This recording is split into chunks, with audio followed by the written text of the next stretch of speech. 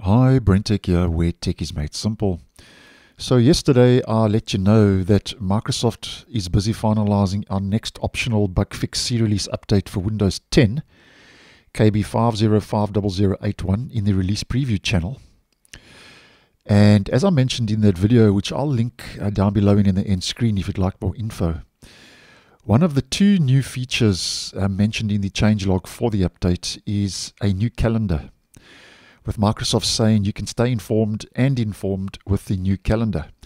Now, I thought that was initially going to be part of the new Outlook, which is the second new feature that's going to be rolling out with that update, where Microsoft is going to be force installing the new Outlook on Windows 10, as I've mentioned. Go check that video out. It'll give you all the information you'll need. But it seems that I wasn't correct, and the new calendar is actually an update to the Taskbar calendar. And this was spotted over on X by Phantom of Earth. And that's just an image of more or less what this is going to look like. So Microsoft had mentioned that you can see the weather forecast, as we can see. You can learn about the holidays, in this case Valentine's Day coming up in February. And obviously here to the top we've got some roses and hearts, obviously depicting the up-and-coming Valentine's Day. So that's more or less what this feature is all about. Microsoft is adding a bit of eye candy and cosmetics into the actual Taskbar calendar. And this is looking very similar to what we see in the Taskbar search with the search highlights, where you get that little animation.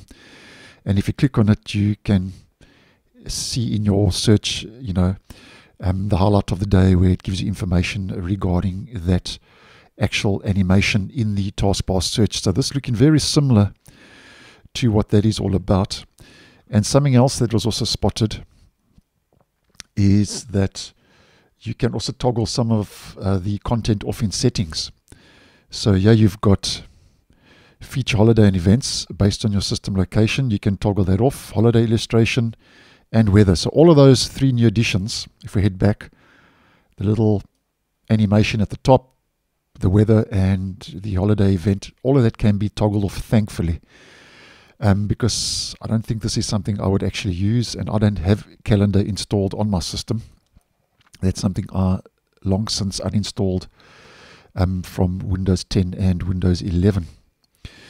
Now, just on a side note here, as mentioned on the channel, we have just a couple of months left of support before Microsoft ends support for Windows 10 on the 14th of October later this year. And it begs me to ask the question, why is Microsoft focusing on adding little tweaks and adjustments into Windows 10 when the end of support is so near?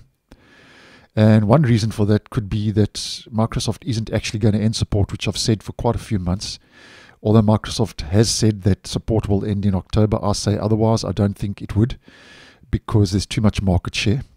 And why would they start introducing little cosmetics and bits of eye candy into the OS just before it's going to end support?